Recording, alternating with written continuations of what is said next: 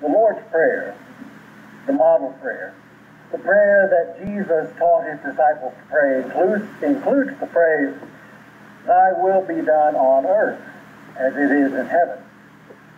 But why? Why did Jesus teach us to pray that? Isn't God's will always done? Why bother to pray it? Well, God is not the author of nonsense. He doesn't command us or teach us to do anything that is pointless. He never commands us or teaches us to do anything that's merely symbolic. This prayer has a purpose, and the purpose is pretty clearly demonstrated for us in Scripture if you know where to look. After all, the manifold testimony of Scripture is that in some matter, God has subjected his will to our faith. God has subjected his will to our faithing. In some matter, God has put his faith in us. For example, in Deuteronomy 11, 16 through 17, we find that when at the end of the 40 years wandering in the desert, the children of Israel were about to enter into the promised land, God, through Moses, gave them this solemn warning. "But do not let your heart turn away from the Lord to worship other gods. If you do, the Lord's anger will burn against you. He will shut up the sky and hold back the rain, and your harvest will fail. Then you will quickly die in that good land the Lord is now giving you." Now, according to most biblical historians, this warning was given sometime around 1400 BC.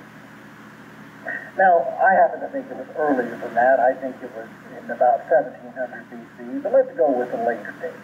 That's all we need to make this lesson work.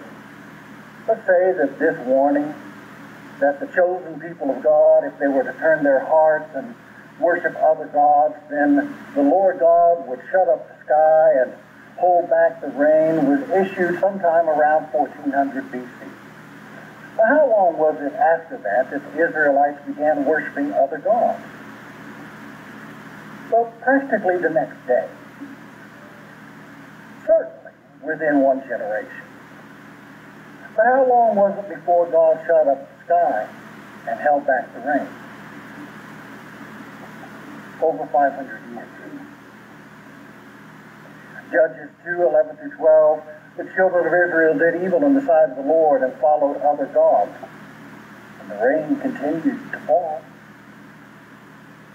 Judges 10:13, the people turned from the Lord and served other gods.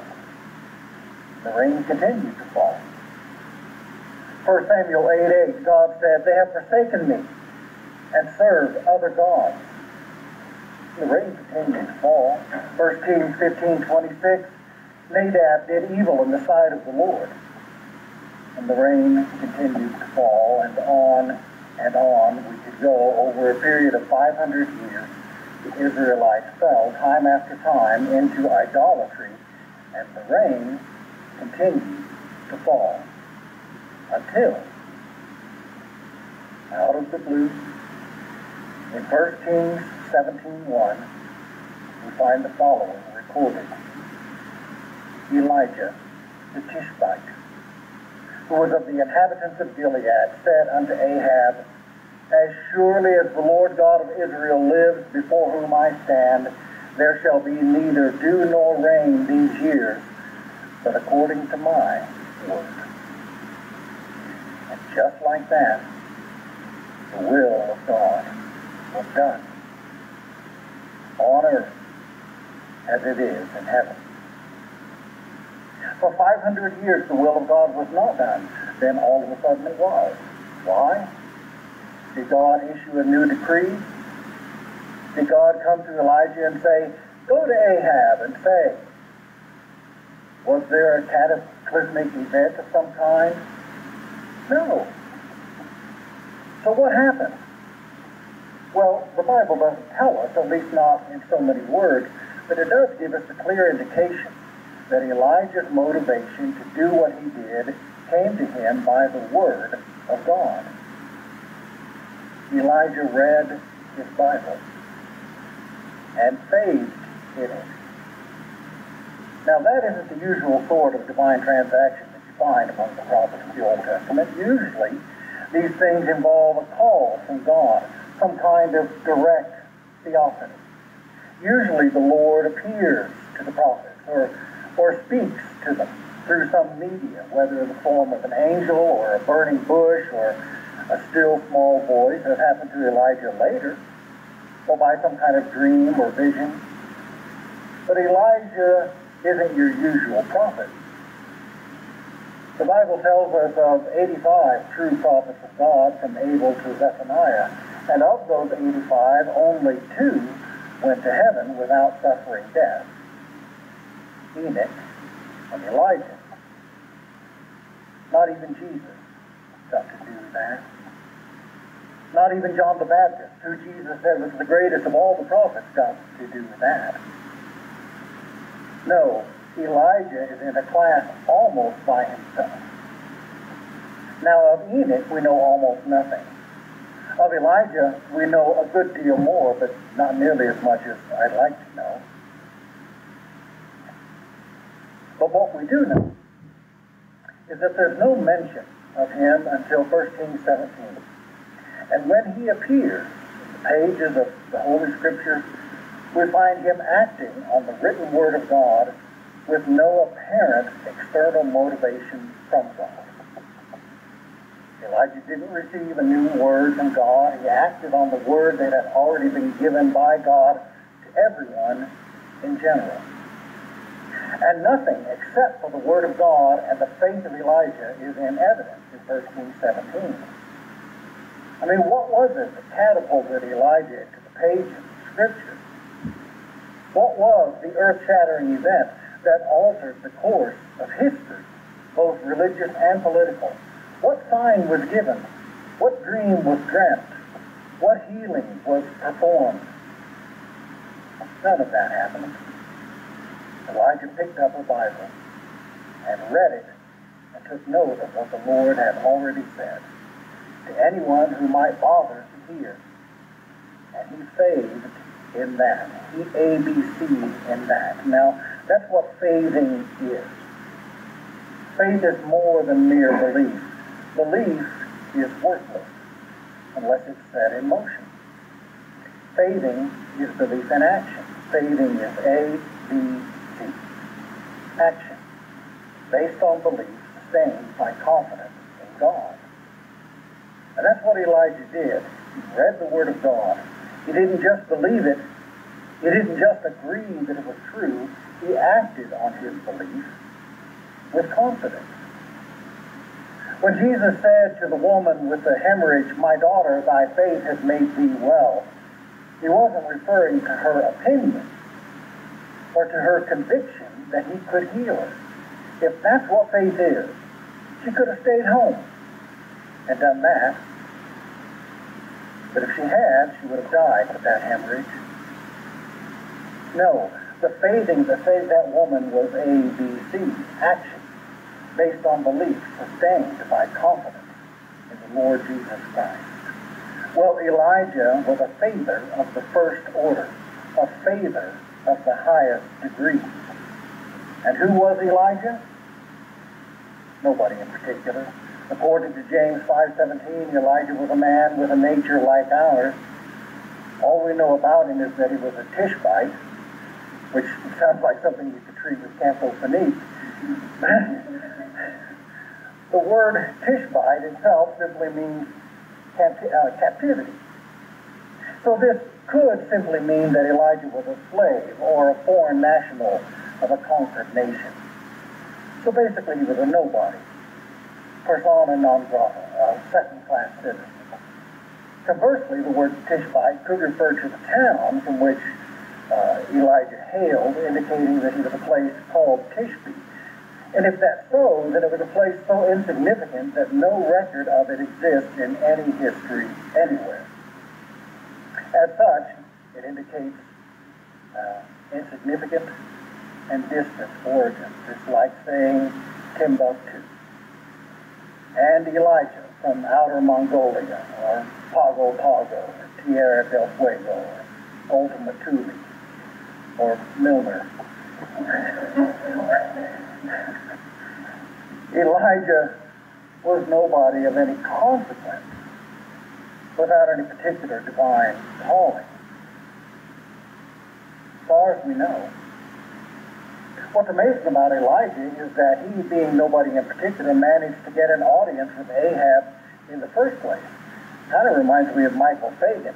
And if you don't, if that name doesn't ring a bell with you, Michael Fagan is the man who somehow made it past all the security layers at Buckingham Palace and went into the Queen's chambers at night and sat on the end of her bed.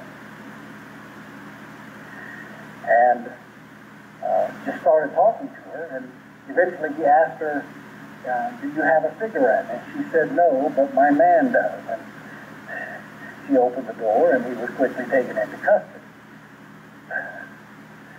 Now, Elijah wasn't crazy, but being crazy might have helped.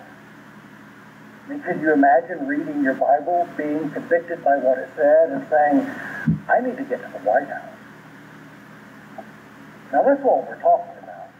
But we're not talking about any state house even as benevolent as the White House. It would be more like going to the Sadabad complex in Iran and trying to get in to see President Hassan Rouhani, or harder yet, going to the Bay of Rabari and asking to see Ali Khamenei, the supreme leader of Iran. You ain't getting in. Yet Elijah the Tishbite somehow got in. His coming was neither predicted nor heralded. Neither was it prompted by God, except that he had spoken 500 years earlier his word. His word. Delivered to Moses by divine inspiration, breathed by God, recorded by Moses, and preserved, still living, but unbidden for 500 years. God's word given as a deposit of holy faith, but lying silent, waiting for a man with the courage of his convictions to come along and do something in response to it. To what? To faith. To take action based on belief sustained by confidence in God. And that's what Elijah did. What action did he take? According to James, he prayed that God's will would be done on earth as it is in heaven. He prayed, and God shut up the heavens. But Elijah didn't know that that's what would happen. There's no record of God ever telling Elijah, okay, I'm going to act now. No. Nevertheless, with no doubt in evidence, based on his belief in God and sustained by his confidence in God's word, Elijah went and stood before Ahab and said, as surely as the Lord God of Israel lives before whom I stand, there shall be neither dew nor rain for these years, but according to my word. And in so doing, he risked execution. Such is the character of this fearless man of God. And that's what's so troubling to me about the majority of modern translations of the Bible and the way that they have chosen to translate 1 Kings 19:3. Even Bibles that I have considered to be highly reliable.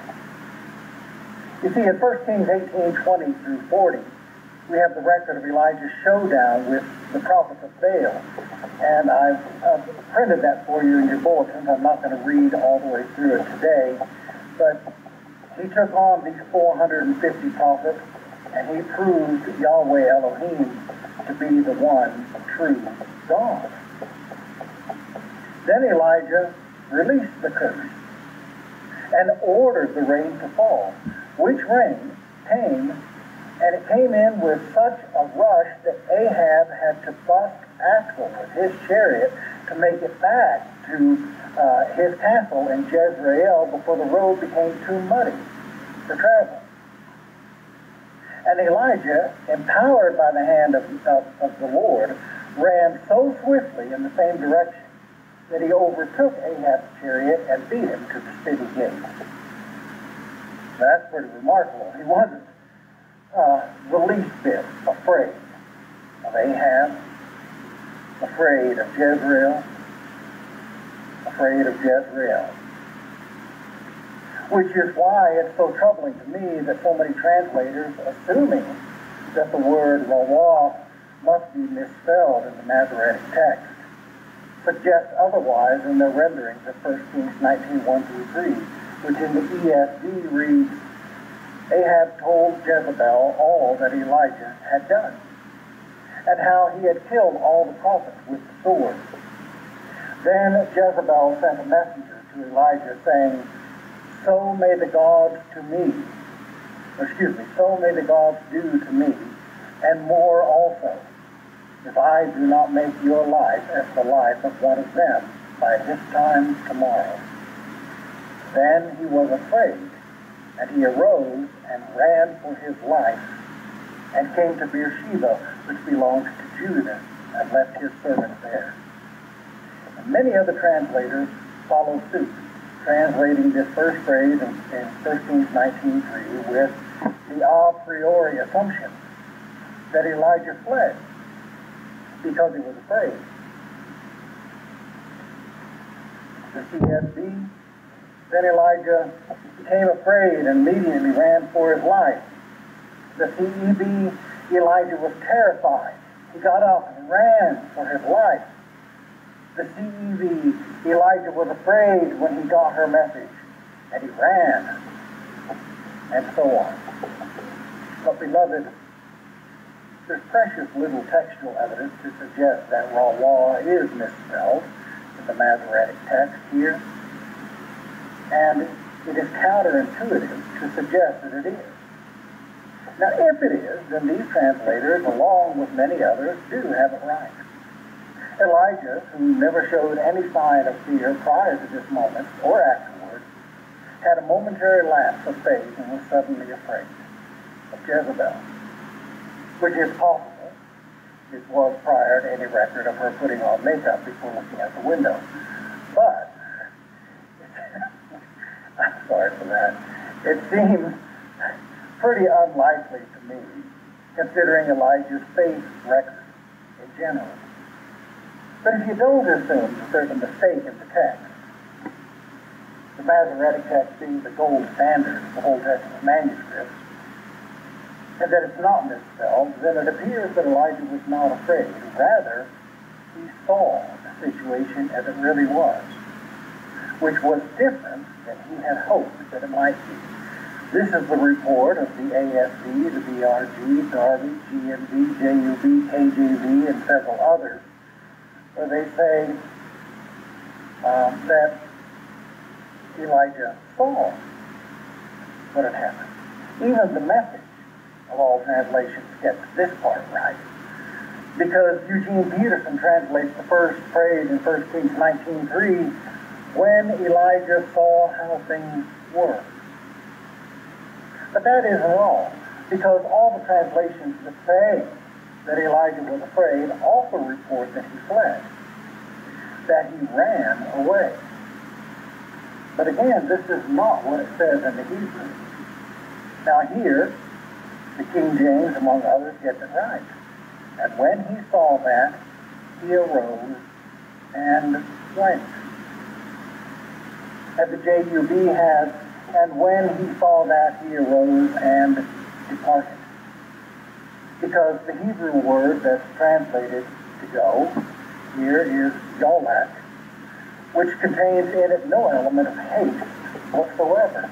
It means to go, to walk, to depart, to proceed, to go away, or to lead, to bring, to lead away, to carry, to cause to walk.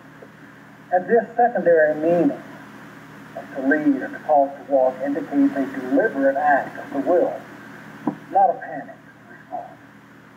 And this suggests that Elijah's going was an act of self-will. And this is why it seems to me that the Douay Rheims Bible here translates the word yalak with the phrase, and rising up he went whithersoever he had in mind. Elijah, as a conscious act of the will, and with malice aforethought, stopped what he was doing in the name of the Lord and walked away. Ahab apparently was grateful for the rain, but Jezebel wasn't. Instead, she dispatched a messenger to tell Elijah that she was going to do to him as he had done to the prophets of Baal. After all, the crowd corralled the prophets of Baal, but it was Elijah who put them to the sword, all 450 of them, single-handedly. After which, he ran at top speed, faster than the horses of Ahab, toward Jezreel, toward Jezebel, which, by the way, the current record for horses under harness is about 30 miles an hour, and the journey is about 17 miles. So he would have been running at over 30 miles an hour for 34 minutes or so. That's pretty remarkable. But even so, nobody instinctively runs toward danger at devil-may-care speed if they're afraid of what lies ahead of them. But Elijah wasn't afraid then, and he wasn't afraid 3 verses later when he learned that Jezebel planned to kill him. He wasn't concerned about losing his life, but he became deeply concerned about the well-being of his soul, which is the proper translation of the Hebrew word nephesh, which would have been in mortal danger if he ever lost faith in Yahweh Elohim. I know that not just because of the evidence that I've already presented to you, but because of where Elijah went when he walked away and what he said when he got there. According to 1 Kings 19:3-4, and when he realized what had happened, he arose, and for the sake of his own soul, he walked away. When he came to Beersheba, Judah, he left his servant there. Then he went on alone into the wilderness, traveling all day, and sat down under a broom tree and prayed that he might die. I have had enough, Lord, he said. Take my life, for I am no better at my job than my ancestors were at theirs.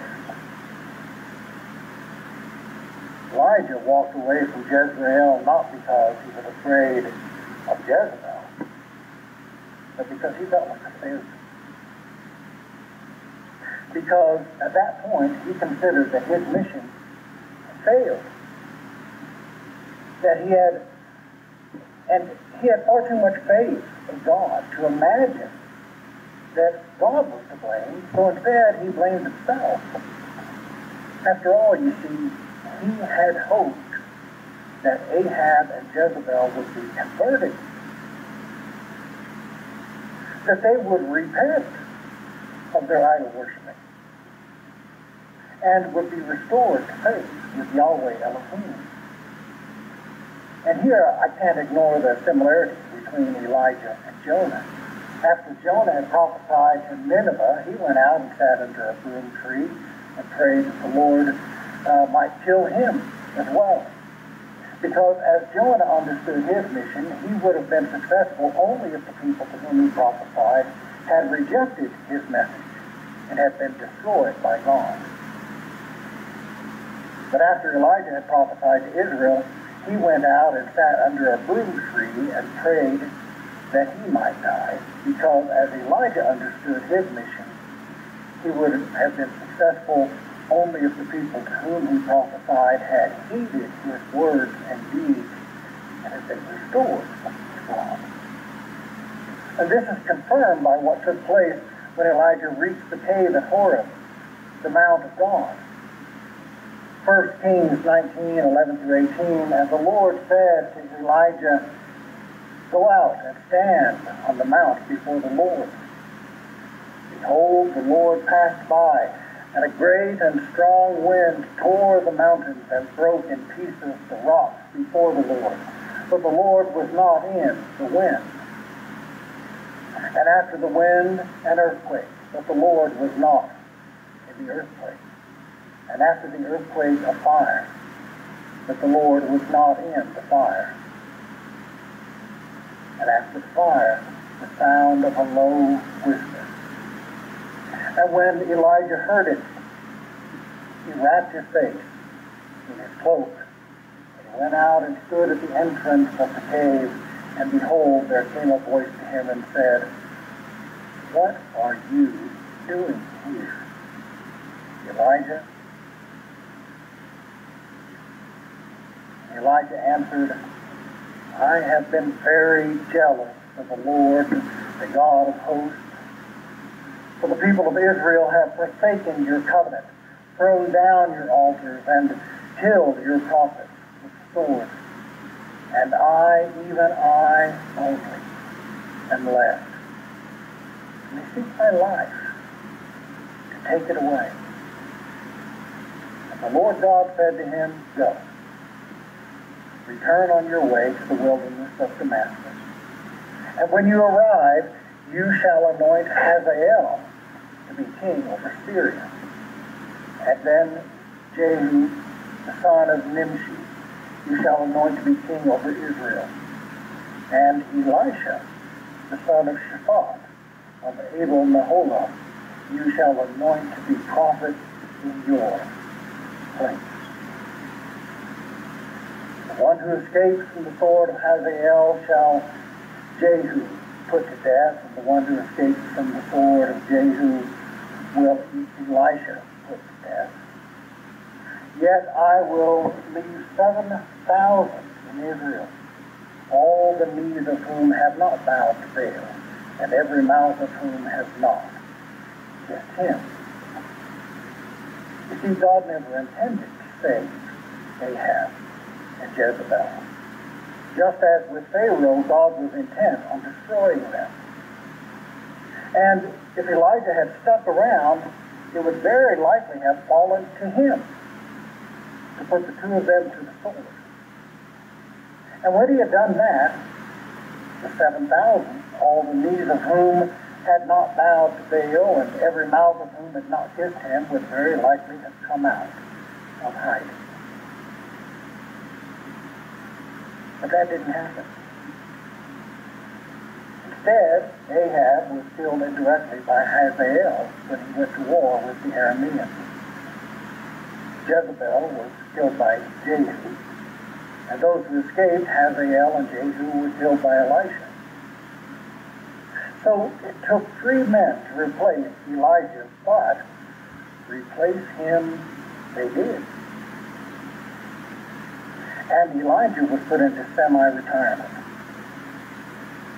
He anointed his successor, trained Elisha for his mission, and then was taken up in a chariot of fire. Now, God still used him, but he never used him the same way again, because when his mission failed to produce the outcome he thought it was supposed to produce, he lost heart to such a degree that for the sake of his own soul, he simply walked away. So God gave him a last few tasks, but then removed him from the equation, taking him with him into the heavenly places where, unlike everyone else who has died, he continues to work for the cause of the faithful. Which, by the way, if this doesn't persuade you that the original Star Wars movie was inspired by Scripture, I don't know what will. Because if Obi-Wan Kenobi isn't based on Elijah, I'll eat my hat.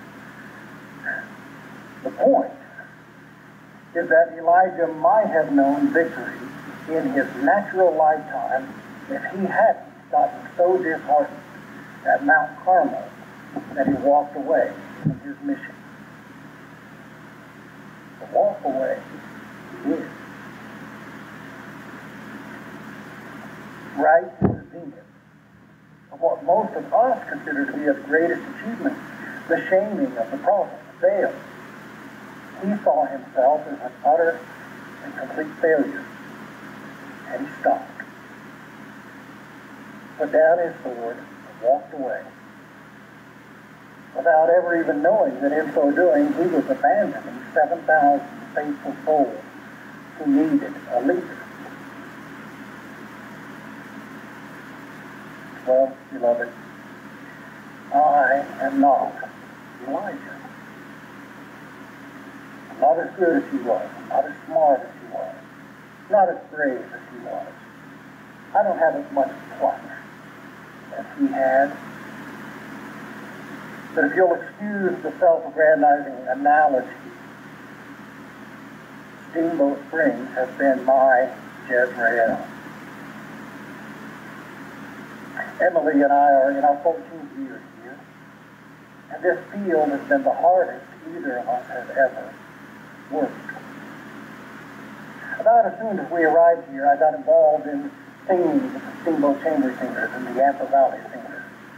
Then when Marie Carmichael left town, I called everyone together, organized them, and established the Yampa Valley Choral Society and served as its president for about a decade, growing it into an organization with, at one point, 7 singing ensembles. Over that time, I offered leadership, counsel, and prayer with all who asked. And in my work with the choirs, I gave theological teaching on any sacred text that we would sing. And I was granted the opportunity to present the gospel to a broad audience when I wrote and produced and presented the Obscuri Lateris Illuminati, which became the talk of the town for a little while and even prompted a salon at the home of a prominent member of the community. 11 years ago, we began broadcasting my sermons on the radio. The gospel, free to all. We've never asked for listener support, and we've consistently given the church's contact information at service time in the broadcast. From this, we've had many dozens of contacts from people that have, from the broadcast footprint, which is really quite large, going from the Continental Divide to the Colorado border and into parts of Wyoming, Utah, Arizona, and New Mexico. I've answered many, many questions for people and have received many thanks from people who listen to the program, which list includes many of the ministers here in town. And Don Talapik, the man who owns all the stations on which we broadcast, tells me that every time our broadcast is preempted or interrupted, his phone rings off the hook. A couple of years after we moved here, I began going to a men's Bible study that met over at the Agonai once a week, and I quickly became the group's teacher. I taught that group for 4 or 5 years. For years after that, anytime a member of that group saw me anywhere in town, they'd say, I wish you'd come back. We really miss you. 2 years ago, Emily and I did Sing for Your Supper and invited people into our home to sing hymns and enjoy a nice meal. Over the course of the summer, we entertained about 25 guests who were not members of this congregation. We had a great time, and we sowed a lot of goodwill. And week after week, for the last 687 weeks, I have stood right here and delivered lessons that are informed, insightful, and inspirational. And most of those lessons have been posted online, where they have been very well received by viewers and listeners in every country in the world, with millions of views and listens across several platforms. But by and large, over the course of that time, the response from the local community has been that of a resounding and prolonged yawn of indifference, punctuated by the occasional fit of anti-Christian rage. Sometimes Jezebel talks like she wants to kill me. I was cussed out online 3 times this week. Not unlike Elijah, I found that pretty discouraging. Because though I've never done anything as dramatic or as impressive or as confrontational as Elijah, I, like him, have expected that my efforts would result in a certain kind of outcome. Renewed minds and hearts turned to God. And I, like Elijah, have felt pretty alone in my work sometimes, pretty isolated. Now I have to tell you that this congregation is amazing. Their dedication is second to none. And though most of them can't be here, frankly, most of the time, they watch online. They send notes of encouragement, and they give consistently. This congregation is small, but mighty in its faith. Our members give at 11 times the national average. But over the course of the years, though our numbers have remained pretty steady, most of our local members have moved away. And most of our new members are from out of town. And even before COVID, our winter attendance has been pretty slow, pretty low, pretty small.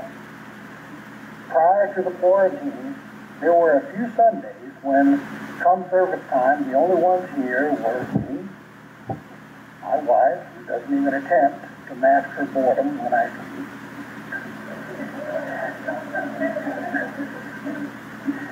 Shane, who lives with us, and so kind of has to talk, and one other person.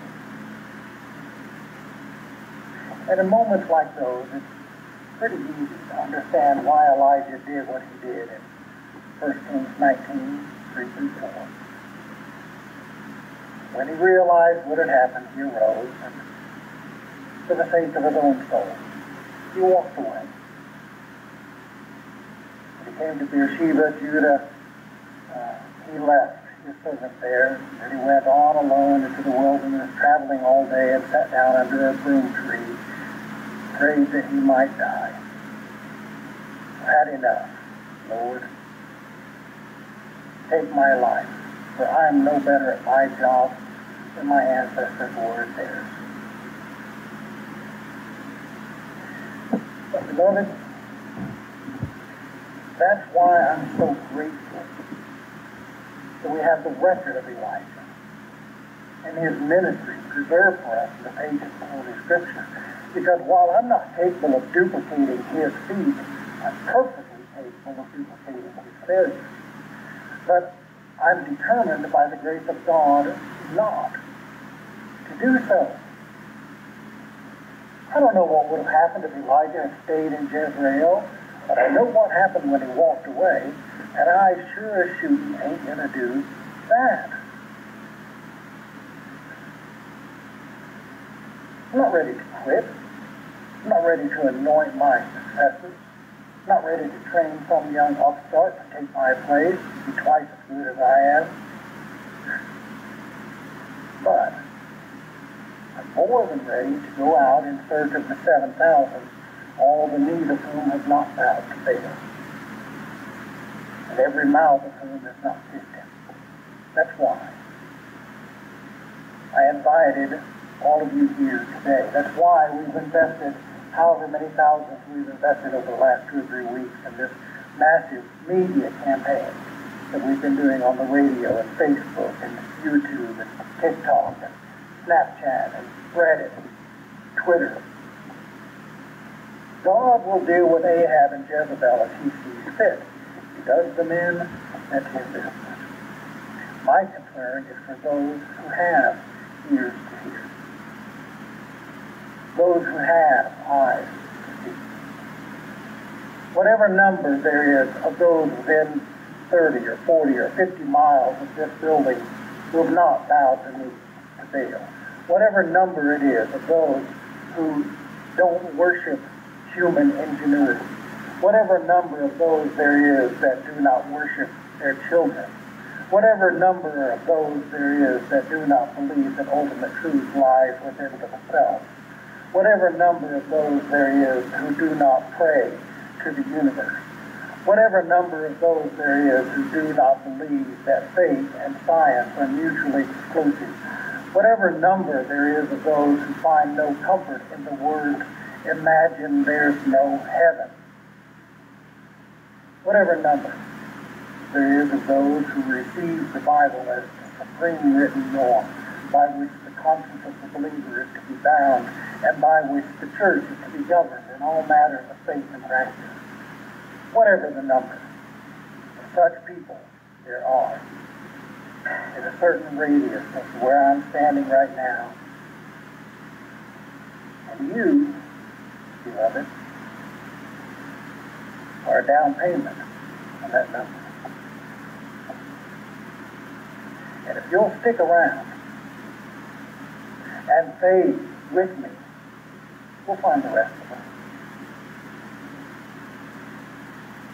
We'll find them together. That's my lesson for today.